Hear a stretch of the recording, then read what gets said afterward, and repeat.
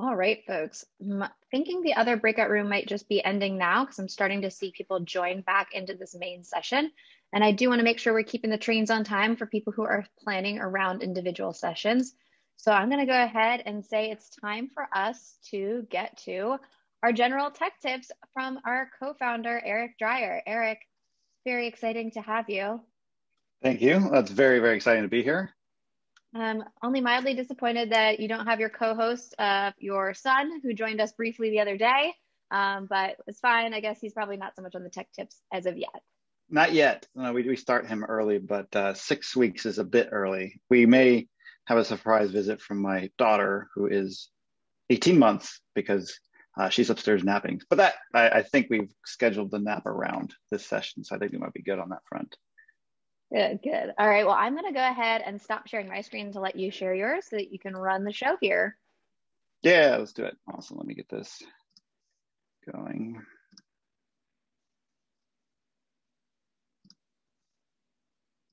All right. That should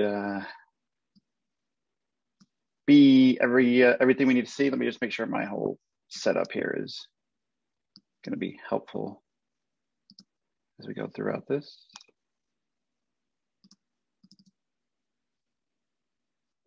All right. Well, welcome everyone. Let's see, why am I not?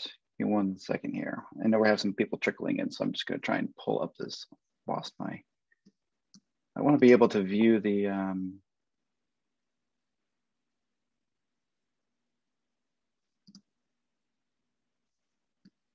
well, I've lost it for some reason. Somehow this is missing. So if you're chatting at the moment, I am unable to see it. I'm going to ping Karen and see if I can't figure out how to pull that thread I've got up. the chat up. I've got the chat up on my end, so I can make sure I monitor that so that questions at the end, I can just feed them to you if that's helpful. Yeah, that totally works. Excellent. Well, in that case, then I'll just kind of get rolling here. Welcome everybody to General Tech Tips. We thought this was going to be kind of a helpful session for y'all, even my team that's joined, because there's always, methods and ways of learning a bit more about the technology that we use. We generally geek out about a lot of the creative things that are being done just in the general tech world and quickly fold those into our lives. And I know that sometimes it's a little bit harder to always be on the up and up with the newest trend or the latest software or whatever. So we're just going to kind of go over some simple things, some moderately complex things, and perhaps introduce you guys into some new concepts that we at Goodshuffle at least abide by or subscribe to. And for the most part, most of our employees are using in their day-to-day lives.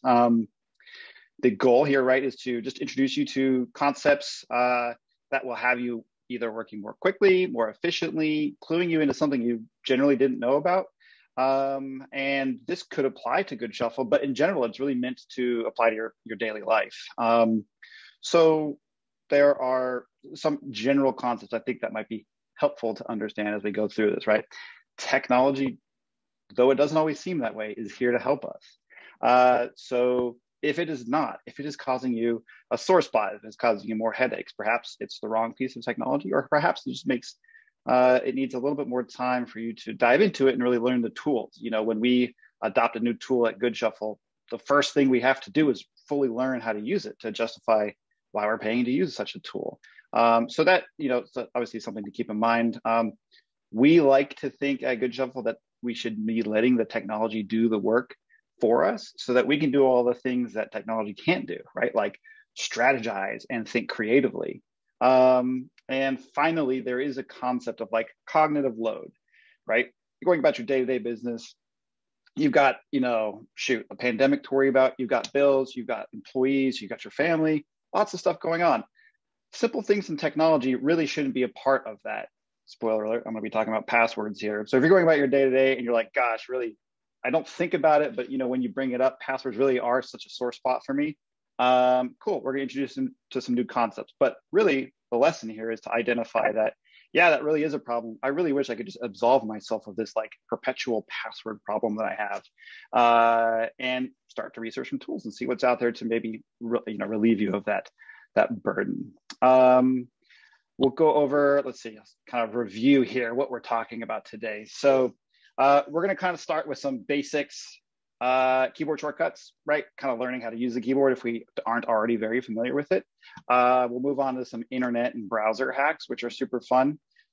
Going faster is about the hardware you have and ensuring that your tools are running at optimal performance.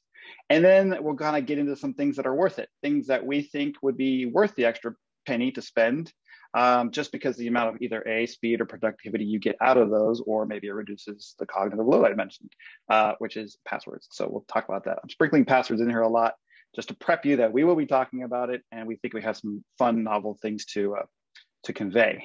So with that, we can kick it off with some keyboard shortcuts. All right, so I get it. You're probably like, oh my gosh, wait, what? We're gonna be learning about keyboard shortcuts. These are really nothing, if you're not using them frequently, or if they're kind of a foreign concept to you, this is not a hard thing to learn by any means. Very easy. It actually becomes muscle memory within like a week or two. I mean, it's that old proverb, like once you learn how to ride a bike.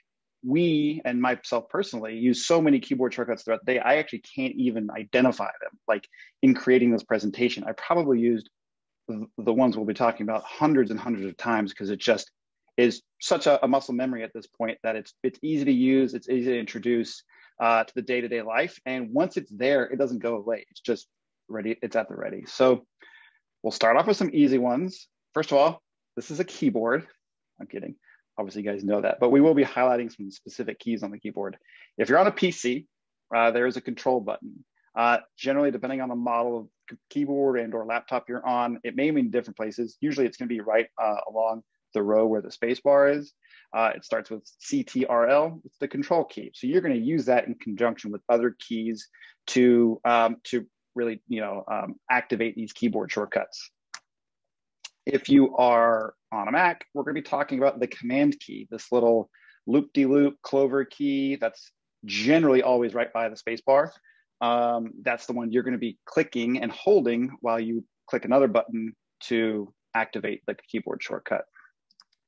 Okay, so for you tech whizzes out there, everything you see on the screen is old news. But for those that are looking at these and saying, yeah, I know about these, maybe I use them through the right click button, there are some faster ways to do it. And it's really, kind of comes into the use cases, and I'll start to get into those here in a moment. But as you can see, we've got two columns here. So for copy, the very first one is Command C and Control C if you're on a PC. So you can kind of see those columns are designed to show you how you can achieve that depending on the operating system you're on. And before you start rolling your eyes, if you already know what copy and paste is, let's just kind of get into some examples and see how we might be able to just generally use those to our advantage in our day-to-day. What I'll be doing is pulling up some samples here. Okay, so as you go about, there we go. So as you are going about using Goodshuffle on a day-to-day basis, let's just say you are really tired of, seeing notes that are maybe on an item that are internal notes, but they aren't necessarily specific to that item, and you want to kind of move those from one place to the next. In this particular instance, I have this 10 by 10 tent, and I see some internal notes here, and it's the first part of the internal note says we need to be able to gate on the east side of the building at 8:15 a.m. And then the second part of the note says this tent needs to be set up by 9 a.m. So right there, we kind of have like two use cases in one, right? These are notes. One is generally for the project. The other one is specific to this tent. I want to move the note out of that internal note that relies to the whole, or applies to the whole project. And I want to move it over to notes. Now, some of you guys might right click and copy. There's no problem with that, but by hitting Command C or Control C on your computer and adding notes over here and Command Ving, you could do it just a little bit faster. I mean, we're talking about seconds here, right? You're going from 5 seconds to 1 second, but it's really a lot of seconds as you do that multiple times in a given project or in a given spreadsheet or word processing document throughout the day. And coupled with all the other shortcuts, you're really saving time and able to move faster. So again, you can come in and copy, Command C, Command V, and you're pasting it there. Awesome. Another way to do that, as you can see back here, so that was copy and paste, is this cut and paste. Cut and paste is a twofer keyboard shortcut. what you can do is you can click and highlight and use Command X or Control X to both copy and delete content and then paste it over there. So now what I didn't have to do was obviously copy, hit my keyboard, hit the backspace to delete the content and then paste. I can just do it cut and paste. And I've now moved the note that applies to the whole project out into the project level notes, and I'm keeping my tent specific note where it needs to be. So some easy examples there. We're going to go into undo and find. These are some really fun examples because maybe you do know about this, maybe you don't know about this. I know about undo from all of my years working in Photoshop. There's just so many times you click the button incorrectly, you've added some paint somewhere or a mask and you want to get rid of it. You can Control Z your way out of that. Let me pull this away for a second. So we're talking about the keys Control Z for undo and Command and Control F for find.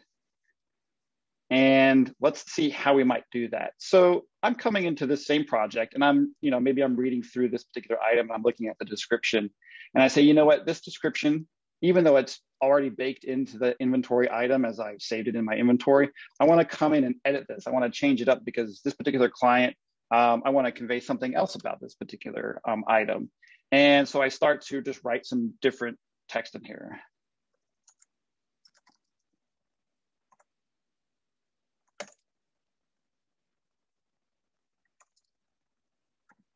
And as I'm writing this new description here, which obviously isn't very illustrative, I'm thinking to myself, you know what, on second thought, I want to go back and use the default description that I've added as inventory item.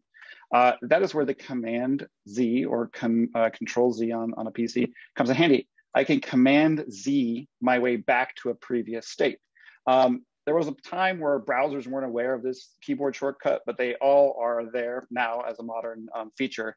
And so if you're coming in and making edits, this could be in an email. I'm writing up, I'm changing the default email that goes out to a client, and I decide I want to go back and undo some of those edits that I made. I can just hit Control Z for me to go back in history.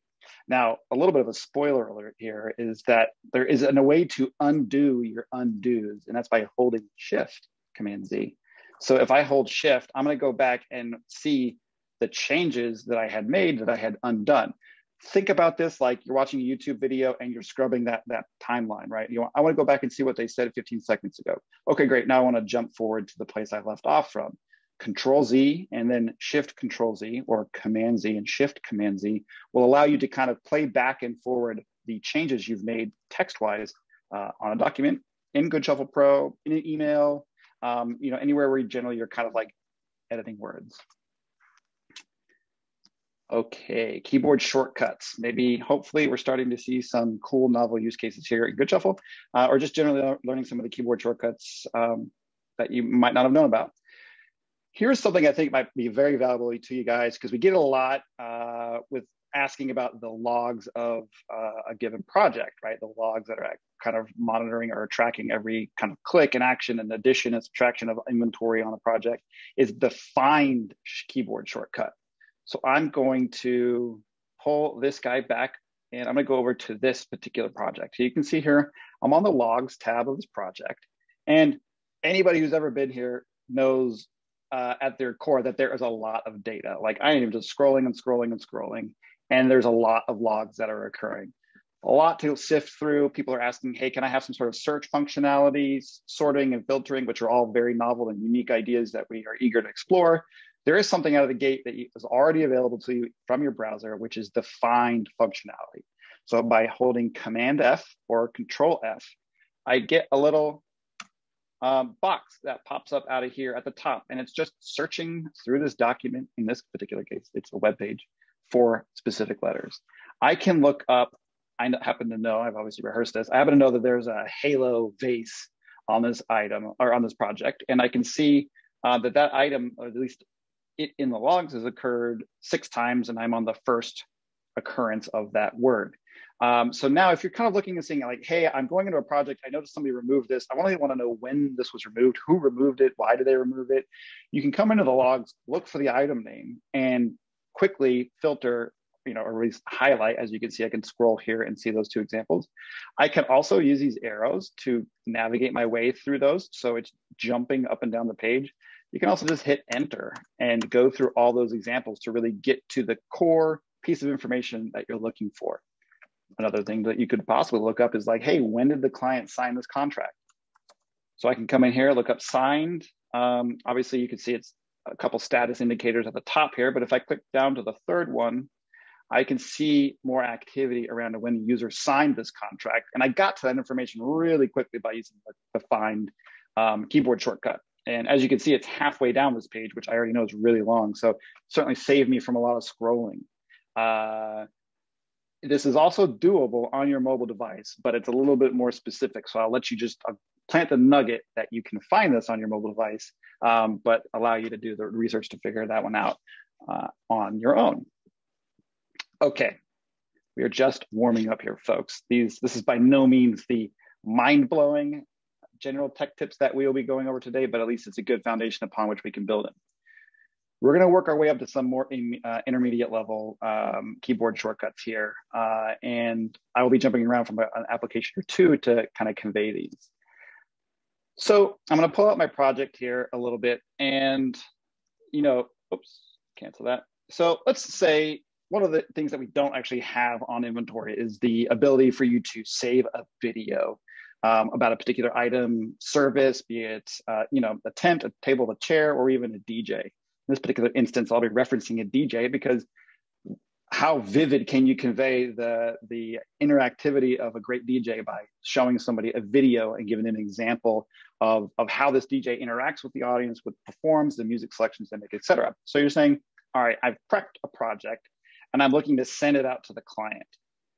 And in there, I really want to make sure that they see this DJ in action before we continue the conversation. So you can see here, I've got one of our Vox DJ videos up, and I want to send this to my client. So I'm going to copy that URL, and I'm going to add it to this message as a hyperlink. I'm going to move this down a second. A hyperlink, as you can see here. A couple different ways you can do it. One of which is, generally through the right-click menu, but you can also do it via the Command K key. What a hyperlink is you are embedding a link to a website inside a word or a group of words. So you're hyperlinking that word into a web URL. So I want to say, don't forget to check out this video. Sometimes you can do it by just pasting the URL there. That's not too bad, though URLs, as anybody who is an interneter these days know, they get very, very, very long sometimes and can actually distract from the message you want to send to your customer. So I'm going to Control Z that, keyboard shortcut already right there.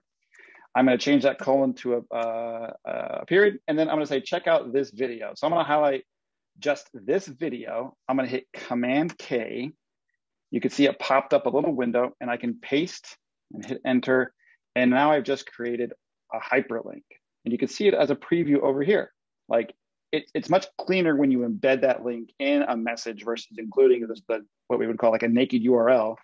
Just because those URLs get so long, they distract from the message, and it's a much cleaner way to present that. So a very easy way to do that. In this particular instance, you didn't need to use the keyboard shortcut. You can actually just use this little link key, but the keyboard shortcut just makes it that much faster. Moving along, we are going to talk about clear formatting and then pasting plain text. This has a little bit less to do with in Goodshuffle experiences, but more kind of something you might do with Goodshuffle data. So clear formatting, there's a unique key here that you might not have ever paid attention to. I can guarantee you I never knew this thing existed until I started writing code, which is the Command pipe key, which is on my keyboard right above the right-hand enter key, right? So it looks like it's the backslash, but it's the secondary symbol on the backslash, or maybe it's also right below your backspace key.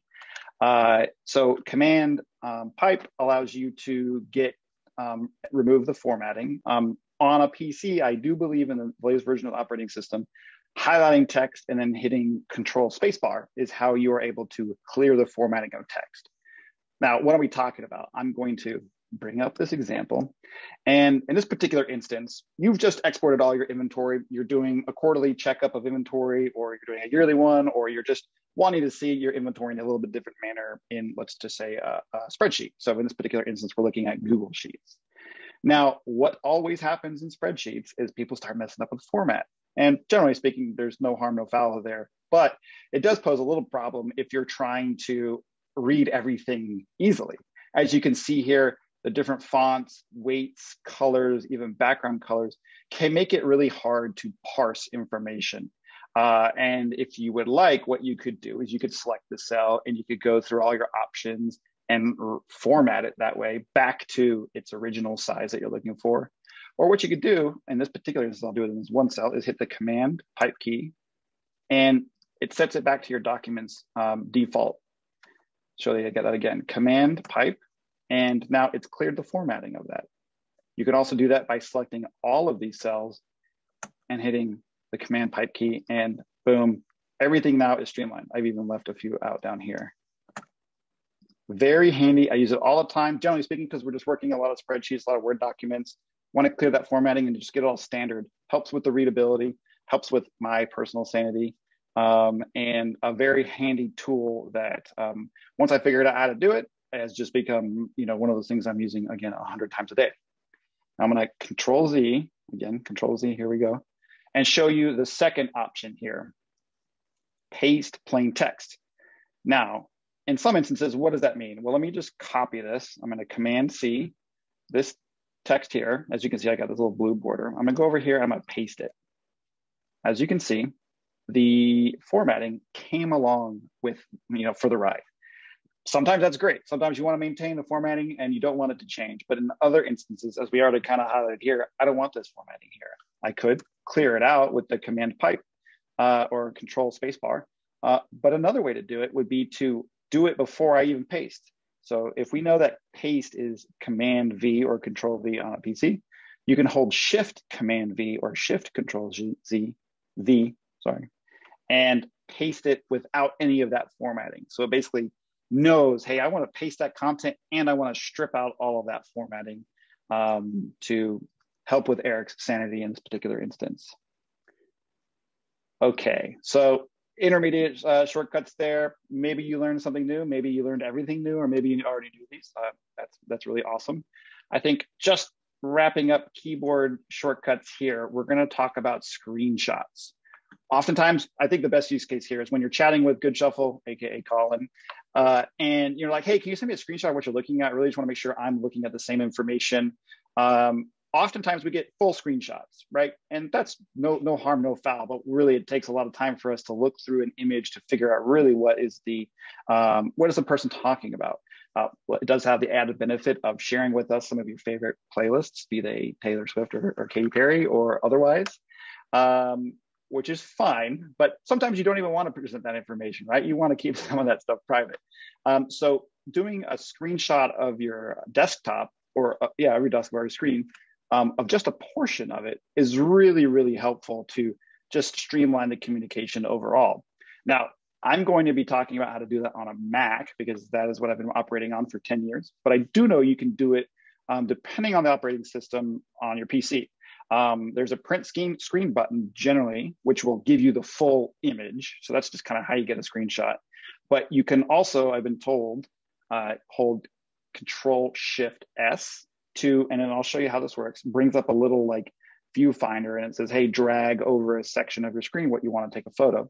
And this is done via the snipping tool, which is a baked in tool now, I think to the Windows 10 that allows you to take the screenshots, but it can also be called up and opened up via a keyboard shortcut. So if you want to go the extra level and program that in to auto pop up whenever you want to create a screenshot just by hitting a command key, go for it. Let me show you really what that looks like. And I'll do the example here of the project logs, right? So if I took a screenshot of my screen right now and send it over to Colin and be like, see what I'm talking about? He'd be like, I see a lot of information. I don't see what you're talking about. No. Can you take a specific screenshot that would help me understand what you're looking at? And so let's just say I want to show that when the client signs this contract, right? So this little section that I'm highlighting here, I'll get rid of the find.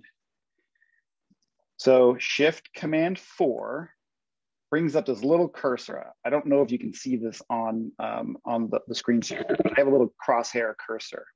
And I can just drag, and now I'm basically selecting an area on my screen, and I've created a screenshot, and I will open that up. And now you can see as I'm presenting here, like this is just the picture that I took. It auto-populates to my desktop. I can open it up, and now I can send that to Colin and say like, hey Colin, look, the client signed this contract at this time via this IP address, if that was the particular information that I was trying to convey. Very, very handy. I actually use screenshots all the time because sometimes pictures are just a far easier way to convey what a long paragraph might say. So a screenshot, a portion of your screen is very handy. Hey, Erik, I want to just interject really quick and let you know we got some people who are chatting in who are pointing out that on a PC, at least on the newer ones, that Windows plus Shift plus S is the snipping tool. That's what you can use on a Windows computer to get what you very cool are showing here. Awesome. I will. I'll put that down in the notes. That way, when we share this, I can make sure I can amend the notes there on the right side of the screen for the PC. Crowd out there. Thank you guys. That's really helpful. Okay, moving on. We have wrapped up, only temporarily, the keyboard shortcuts. We will talk about some internet hacks, but we will be revisiting the internet and your keyboard here momentarily. But I think I wanted to show you a really cool feature if you're using Chrome, which I know is the browser that we suggest at Goodshuffle, just because of the security measures and also the speed and performance of our web technology. You can pin your tabs. Okay, so what is that and why would I find it valuable? Well, as you can see here, this is just a little screenshot of some sample tabs that you could pin to your browser in Chrome. Pinning a tab means it's always going to be there. It's always going to be on the left side, so you're not clicking through all your tabs to figure out where is it, like where's my email, where's my calendar, and really it helps you prioritize those sites you're visiting all the time. Additionally, when you shut down your computer and restart it, or you close your browser and reopen it, they will auto launch and they will populate before you can even get there. So it's like booting up your command system and it's right there. It's like, I would like to think, hopping into a jet and turning on, you see all these sweet little dials show up. These are customizable. I'll show you how to do it. Very easy. I'll pull out my little sample here. So I'm going to pull in my screen here. You can see I've got 5 pinned tabs, 2 email, right? My personal, my work, a calendar, a little to-do spreadsheet that I keep, and then a Goodshuffle dashboard, which would be very handy. And as you can see here, I'm just going to open up a couple new tabs. I'll get to how I'm doing this very quickly. And what's happening here is you can see these tabs take up lots of space, whereas my pinned tabs are nested over here on the left. I can drag and reorder these tabs, but I cannot make a big tab go and hang out with my pinned tabs. And so it really helps create like, hey, these are my mainstay browser tabs. And these are the ones I'm like, whatever, I'm Google searching a definition of something. I'm looking up the scores of this game, whatever it may be. Really amazing way to, organize your browser life. And if you aren't doing it, you got to kind of manage your tabs. These days that we're operating mostly in internet applications as opposed to desktop applications means the browser is a big resource on your Mac or PC. So keeping your tabs to a minimum will really help prevent it from slowing down, and it'll be much more responsive. Let me show you how to create a pinned tab. I'm going to launch my projects list. And I'm going to filter this to 7 days. Awesome. And now it's a big tab, as you can see. If I right click and click pin tab, boom, it's hanging out right next to my 2. If I'm really a person that sticks by keeping these in order, I'll know the left one is my dashboard and the right one is my project list. But I can drag and reorder these, no problem. And then if I right click and close, I can get rid of it. So pinning tabs, when we figured out how to do that and learned that it was a feature, phenomenal feature in the Chrome browser. We love using it.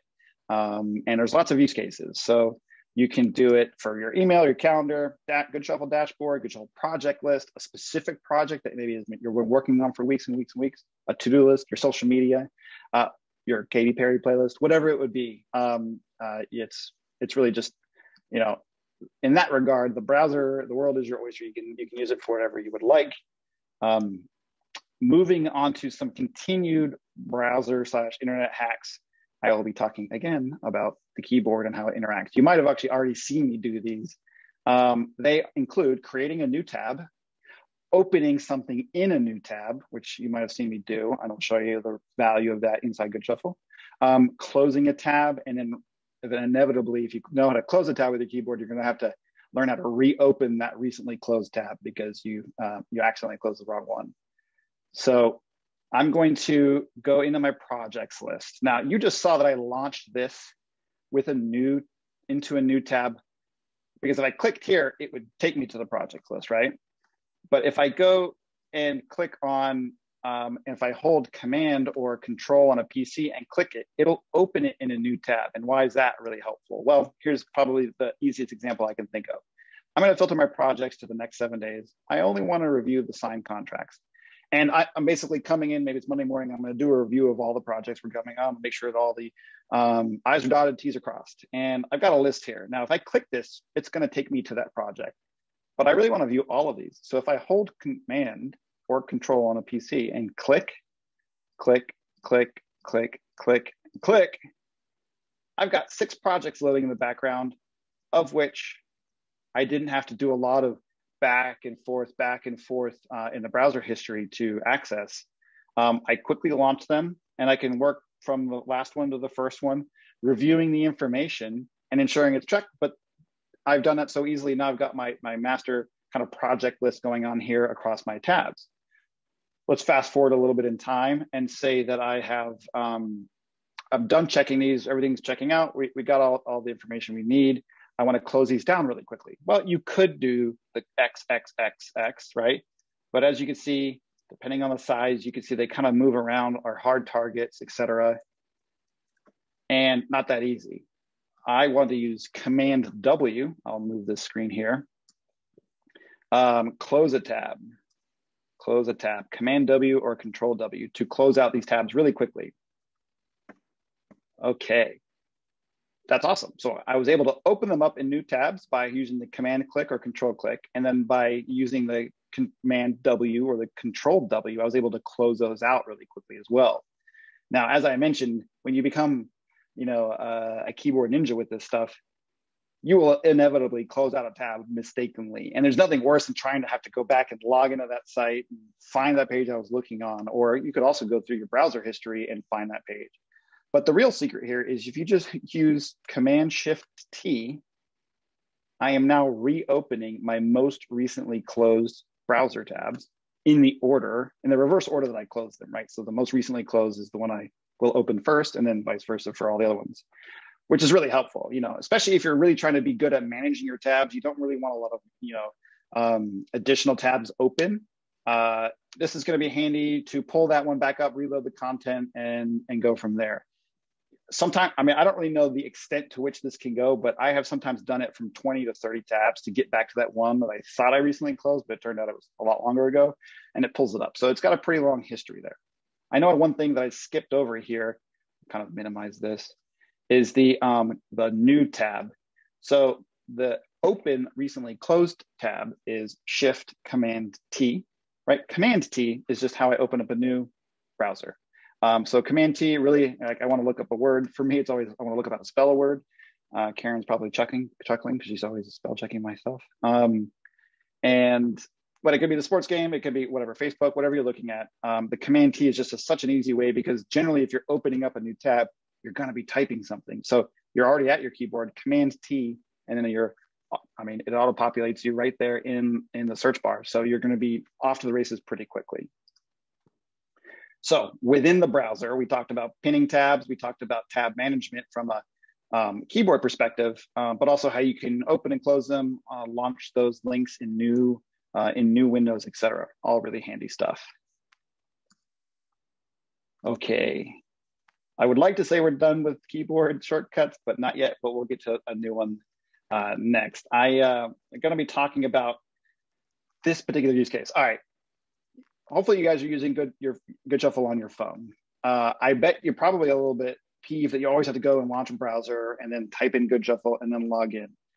What if I told you you can create a shortcut on your Android or iPhone that will launch the web page of your choice automatically? It's like an app that you're downloading to your computer, to your phone. So for those of you that are tired of going and accessing Chrome or Safari and then having to type in a URL and then log in, why don't you follow this little trick? It's going to be able to save basically a bookmark to your home bar or like your list of apps, and you can launch it very quickly on the go. In this little video demo, it doesn't really come across, but we're going to be starting off by clicking this button down here. This is the share button down here in the bottom center of the screen. So I'm going to click play. And I should also preface this by saying, what are we looking at here? All right, so I launched, this works in Safari. If you log into your account in Safari, you have this feature available to you. You will log in, you will launch this share button, and from there you will be able to save it to your home screen.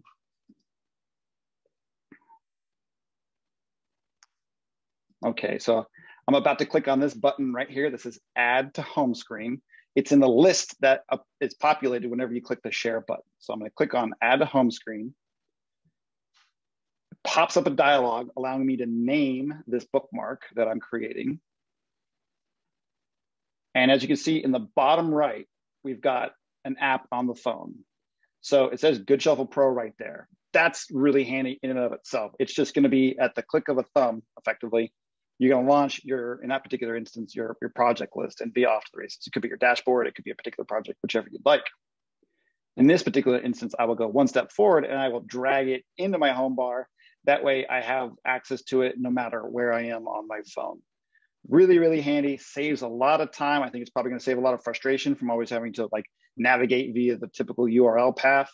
So really great trick for you guys there who are using Goodshuffle more and more on the go on your phone.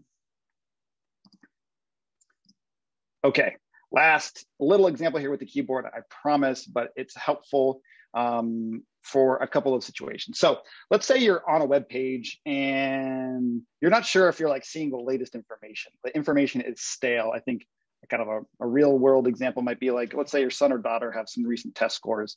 You have the web page up, but the scores haven't been posted yet.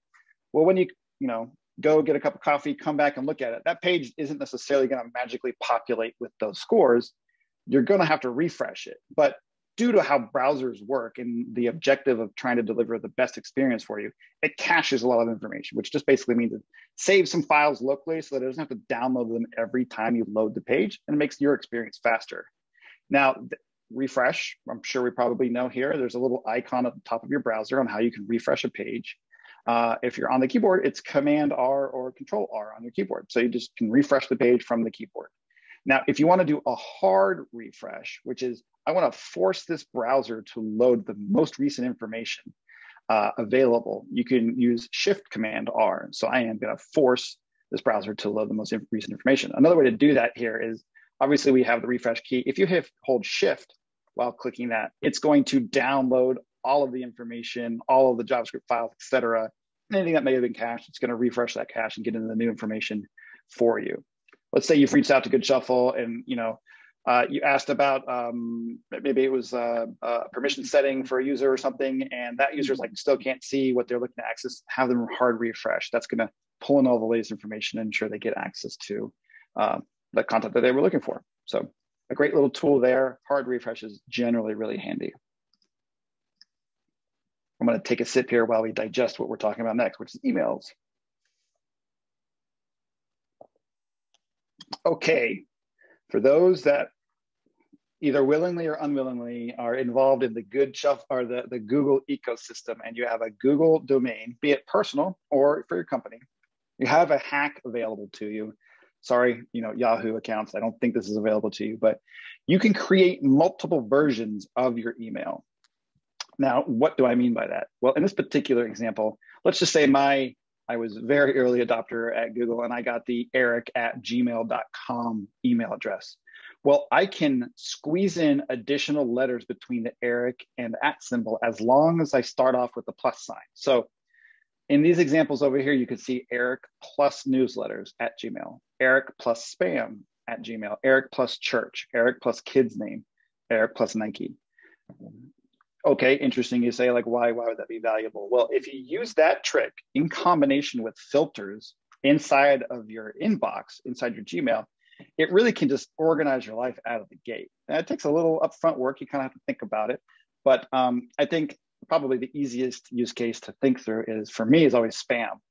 I don't want spam. I don't want it to hit my inbox. I don't want to even spend the time considering having to delete something. I just want to get rid of it. And if I'm signing up with something that I'm pretty certain is going to be a spam based, basically it's for free, and so they sell my information, I can use the email Erik plus spam at gmail.com. Now, any of these examples I show you here will go to your inbox. You still have to set up a filter to say, hey, skip my inbox and archive this, or skip my inbox and put this in my newsletters folder, or my church folder, or my kids' names folder, or Nike, for instance. Another little trick that people on the internet claim to use, but I don't necessarily know that they do, is you can use this whenever you're signing up for something like Nike. I'm about to buy some shoes, and okay, they want my email. I can do Erik plus Nike, and then I can figure out if Nike then sold my information, because I'm getting pinged by this company I've never heard of, and it's like, how'd you get my email? It's like, oh, I see, Nike sold you my information. So this is how you create the alias. When you're in Gmail, you can go in, and through the search bar at the top, there's a little arrow icon. You can load the advanced filter options. And here you could say, hey, in this particular instance, whenever an email comes in that is going to Erik plus spam at Gmail, that is the condition, right? I don't really want to do anything else here. I want you to skip my inbox and archive it, or I want you to star it or mark it as read, whatever you'd like to do. That is how you use the email alias plus your inbox to maybe streamline your life a little bit, maybe get some of the clutter, or just organize it a bit better to your own interests and email needs. Okay, go faster. I think the best example here is, if you've got a high performing car, you're going to want to put good gas in it. If you got a general car, you don't need a high performance gas. It doesn't know what to do with it. In this particular instance, we're going to be talking about your computer and how you can hopefully make it go faster. Okay, we all know about cleaning up your desktop. Got a little animated GIF happening here showing you that once you put all the items, they don't have to necessarily be on your desktop, they could be in any files, but once you put them in the trash or on the PC in the recycling bin, that's a good step. At least it cleans everything up visually so you can more quickly find it. You still have to empty out the trash. I mean, just think about you're clearing your table at night, you put stuff in the trash, it still eventually has to go out and go out for a garbage collection, right? You still got to empty your trash or recycling bin to get rid of those files. Just think about how many files you deleted maybe in the past day, week, month, and then think about the last time you emptied out your trash. Maybe you haven't ever done it. And so you've got a whole list, hundreds and hundreds, thousands and thousands of files that are just sitting there, not doing you any favors. You need to get rid of them. Frees up a lot of bandwidth on your computer to better process information. You're not junking it up with unnecessarily, especially large files, right? Video files, Photoshop files, whatever you might be using. Make sure you delete the trash, get rid of it. It'll make things go faster. Okay, this seems kind of like a no-brainer, but it's hard to always remember to do this. You need to put your computer to sleep. You need to restart it. We'll start with a progression here. Putting a computer to sleep just ensures, I think, primarily that it's not eating away at the battery. So if you're low on battery on your computer, you're maybe working remote and you're about to go grab some lunch, put it to sleep. It'll reduce the wear on the battery. It'll save your power for when you come back, you can use it. And so that's, the good instance there is like a quick break. Maybe you're just stepping away to go to the bathroom and you come back. PCs and Macs both have that available to them. With regards to hibernate, this is a very specific thing on the PC, but it's really intended for longer time away from your computer. So perhaps you're maybe not just grabbing lunch in the office, but you're actually going out to a lunch meeting. So a couple hours is a great time to hibernate your computer and give it some rest, reduce the wear on that battery. But most importantly, restarting that computer. I mean, at the very least, you should be doing it weekly. I do it generally every 3 days, just because we use so many programs that over time, the backlog of information that's processed by your computer, it just kind of starts to wear down. Giving it a restart at the beginning of maybe a very busy day, a day that you are giving a user summit, ensures that all your programs, Zoom, browser, et cetera, are all performing optimally. So just restarting your computer can really make things go faster.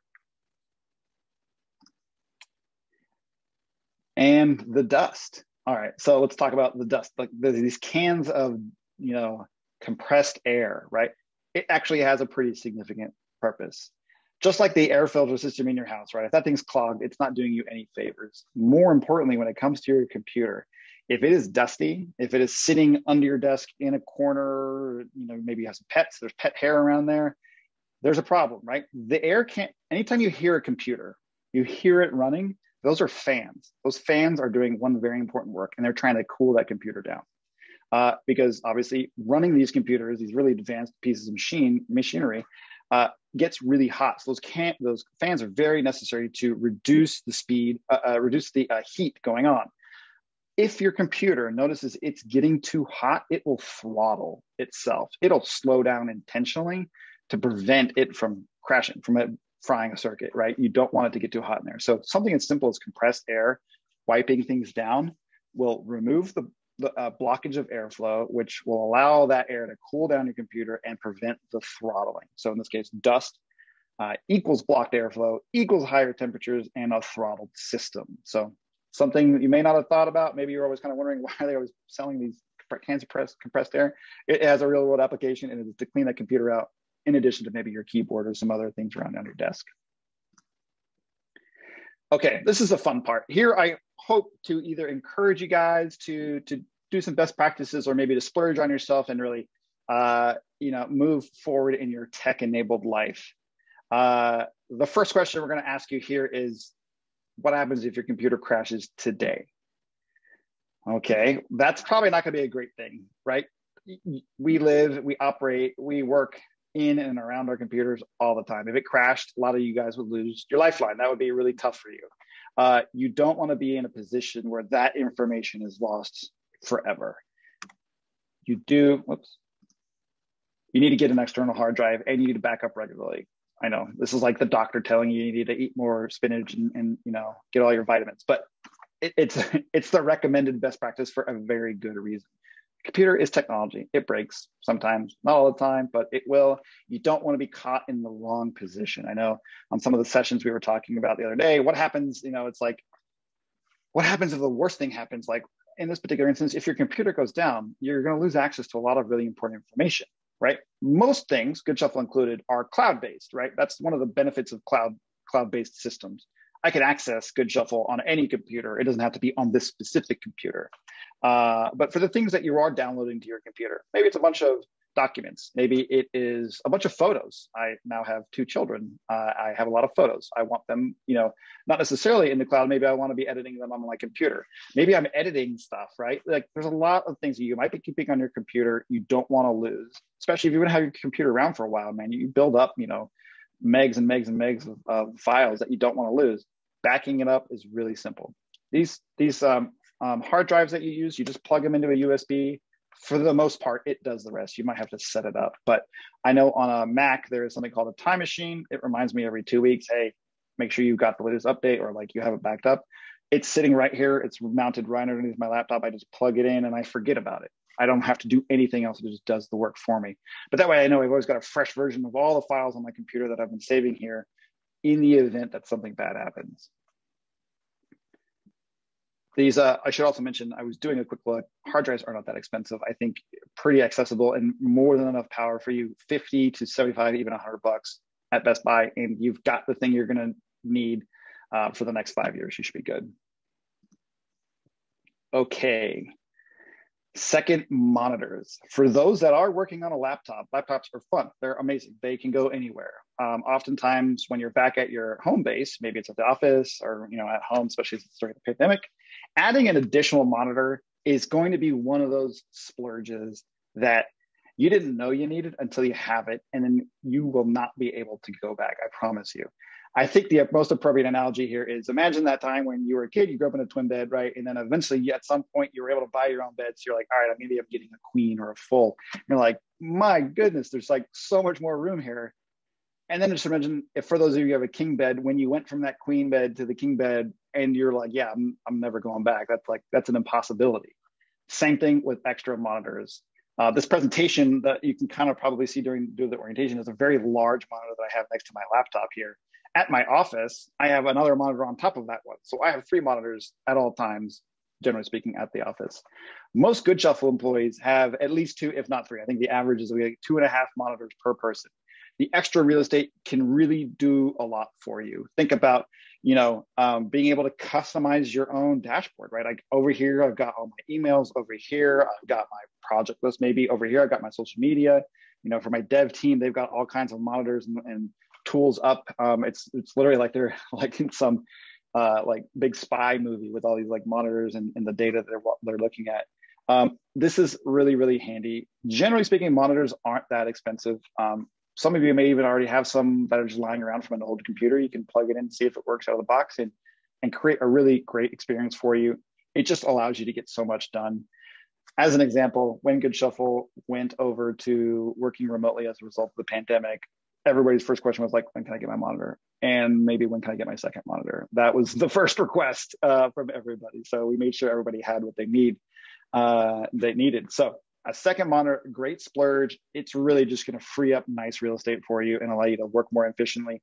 You won't do what browser was that in? I lost that tab. Where does that go? Oh my gosh, I can't find anything. It doesn't happen anymore when you've got enough monitors. All right, I'm happy that we're coming up roughly on the 10-minute mark left because we need to talk about something serious. It's your password. I'm sure since I can't see chat at the moment, I'll have Karen chime in with maybe the amount of people that are responding here. But give us a little thumbs up or say yes, or if any or all of these you've experienced in like the past week, right? You knowingly use a weak password, right? You admit it's not a strong password. It's the one you remember, but it's not strong. That is me. I still do it, but I have measures against that now. You've given your password to others, right? Your significant other. You're maybe a teammate at Goodshuffle. You guys share the same login, right? Or at your company. Yeah, well, the vulnerability in any and all of this is the person, right? We are the worst part about creating passwords, and there are solutions for that. If you reuse the password from one website to the next, there's a reason why that's a bad idea. If you're using that same password on LinkedIn, they had that famous hack a few years ago. Now, anybody that had your email and password is just gonna, through brute force technology, try all these other websites to see what else they can gain access to. Maybe as a result of you trying to, follow some of the advice of creating a stronger password on each unique website, you've had to reset your password because no way you remember the password you created a year ago. Like it was at one time, I was still figuring this all out and I have to reset my password. I'm only imagining that all of you at least have experienced one, if not all of these. I have done every single one of these probably in the past week. So I'm guilty, but there are better ways to do this. And that is something called a password manager. If you've never heard about a password manager, I will take a moment to talk about them with you. If this is the 10th time you are hearing about a password manager and you're like, all right, cool, this is the time I'm going to do it, it will help you. Let's just talk about the benefits of a password manager before I explain what it is. Remember the cognitive load? You're walking around anytime you have to go to a new website, and you're like, or a website you haven't visited in 6 months, and it's like, hey, enter your password. And you're like, God, I cannot remember what this password is. That problem is no more because you've stored all of your passwords in a central location. You only have to remember one password with Password Manager. It remembers all the other ones. But let's talk a little bit about what a password manager is. It is a program you download on your phone, on your tablet, on your computer, whatever device you use. It has one login that you remember that you should work to make as complex as you can remember. And once you've logged in and it's on your phone and you've got like the Face ID and everything, you don't even have to remember your password, it just logs you in. And it stores all your login, email and password information in the most secure ecosystem possible. It's like military grade level password or technology like security. So you can now on any device log into any website you would like because you can get access to that information via your password manager. Some of the benefits of a password manager. You only have to remember one password. It's the one darn difficult password that you create yourself that only you know, and that gets you access to all your other passwords. When you are logging into or creating an account, for instance, on a new website, and you need to create a password, this password manager will generate a password for you. You don't even have to be tasked with typing in and coming up with creative. You certainly can if you'd like, but you don't have to. These can be combinations of numbers, letters, symbols, words, phrases, sentences. The password manager will do it for you. That way you know you are getting as secure a password as possible, but the best part is you don't even have to remember what it is. It actually stores more than just passwords. Ever since adopting this at Goodshuffle over a year ago, I then I highly suggested my wife start to share. We share a password. Basically, you can create these groups, right? I have an office group and I have a personal life group where my wife and I have a shared folder of logins. But we can also share other information, like you could store a password, right? You could store your driver's license number in there. You can store any kind of information that you generally wouldn't want anybody to ever have access to. It can be saved in there. And depending on your configurations, you can say, yes, my wife and I have access to this, but she accesses it from her own device. And we don't remember these words. Like, we don't remember what the information is. That's the most important part, because we are the weakest point in this level of security. When you go to these websites, it'll auto-fill out the information for you, which for me is phenomenal. I don't have to type anything, even with those sweet keyboard shortcuts I showed you earlier with the copy and paste. We are talking about, it just says autofill, and it just injects the information into the username and password, and then you click login. It even has two-factor authentication, right? For those of you that are using tools that have that feature available, it'll help you with that information too. And finally, device agnostic, right? This isn't something that you just download on your work computer. You can have it on your personal computer. You can have it on your phone. You can have it on your tablet. Works on all devices. Password manager is the single best tech tip I could give you that I've experienced in the past 2 years. A password manager really, for me, helped me overcome that struggle of reusing passwords, creating weak passwords, remembering that weird combination of numbers and letters I used for one specific password. All of that is gone. We liked it so much, we implemented it at Goodshuffle. And I'm sure everyone now can be either a somewhat evangelist of a password manager or very much an evangelist. So they're somewhat on the fence. They won't be able to deny its utility, and they won't be able to deny how it's helped them in certain situations. So some brands, I didn't even get to the screen. Sorry. So how does this all look, right? Over here on the right, these are actual passwords generated by my password manager. It's all gobbledygook, other than maybe there's one that is a series of words and phrases. Like, I didn't type them in. These are not passwords I actually use. I just clicked generate, and it spat these out. And impossible to remember. I would never remember not even the first 3 letters of any of these, much less the whole thing. What I remember, this is not my password, but this is what I have to remember, is my password. That's how I log into one password, and it gets me access to all those passwords that I've saved. It organizes them by website. You can create tags, you can create groupings in there. It's really just a great organization tool. You remember one password, it remembers all the other ones. Phenomenal tool. Some brands out there, we use 1Password at Goodshuffle. LastPass has been in the game for a very long time. And Keeper, I saw really highly rated reviews online about Keeper. So some tools you should check out. If you've never even heard about a password manager, this is the first time, consider it. Maybe the next time you hear about it, you're like, all right, this is the motivating factor for me to get one. But in today's day and age, you've got more important things to work on than like, what was your password to a website? Let's just be honest. We have a lot of bigger problems, a lot of bigger fish to fry than that darn web password. So check out a password manager. Okay, questions? Let's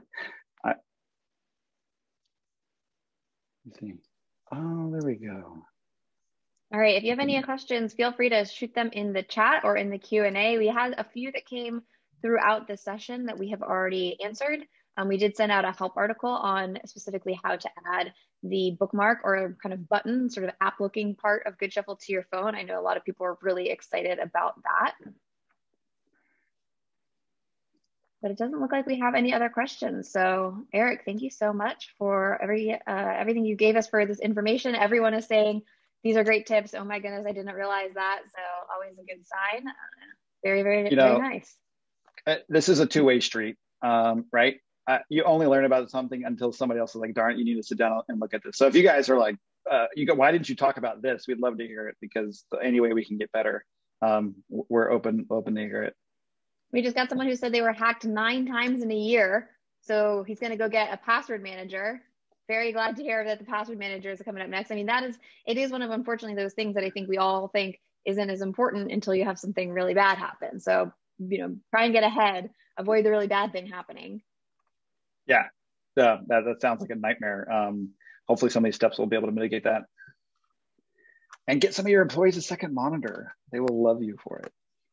You'll love it because, we have, every time we have a new employee, we pretty much force them to have at least one other monitor because we just know how much faster it makes you at your day-to-day job. And we want our employees to be moving as fast and doing as many things as they can. Yep. Very cool. Thanks again, There you Erik. go. Really appreciate it. There we go. See, somebody's already mentioning they can't go back to one monitor. We got another one is using a triple 32-inch. So yes, the more screens, the merrier. Yeah, I've got the 3 in case you can't tell when I'm going like this and I'm going like this. It's because I have just a wall of monitors over here. So it's definitely, cool. I don't have a king size bed yet though. Now I think I'm going to have to try that upgrade next. That was a recent change in my life since we have 2 kids now. We're just like, how does this work? So I was like, we need a bigger bed. And it's like that time you go to a hotel and you sit in the king bed and you're like, oh, this is quite lovely. Yeah, right. There's not no going backwards. Yeah, for sure. People are saying king bed is a game changer. That might be next on my list. Everyone who doesn't have at least one monitor, and monitors aren't that expensive. I mean, I'm sure there are some people, and Erik, you may disagree with me on this, that I'm sure there are differences in quality, but I think you can get even a cheapo monitor and still feel the difference, even if it's, not a super clear picture. It's still going to give you space to drag something if you're just, copying something that you want to type or take notes on. It's just a game changer even for the cheapo ones. Yep, definitely. I know my wife, she's an attorney. She's got like the big, wide, round screen one. And she's like, when are you going to go pick that up for me? She's still on maternity leave. She's like, when are you going to go pick it up for me? Like, I want it here at the house because I'm not going to go back. So, all right. Thank you, guys. I hope you enjoyed it. I hope you took away a lot, or maybe somewhere in the middle, some tech tips. We're eager to hear about some tricks you guys have and ways we can improve our digital and tech life. Yeah. Awesome. Thanks again, Erik. I'm going to be diving right into our next session now. Want to make sure that we are keeping things rolling to get our on-time finish.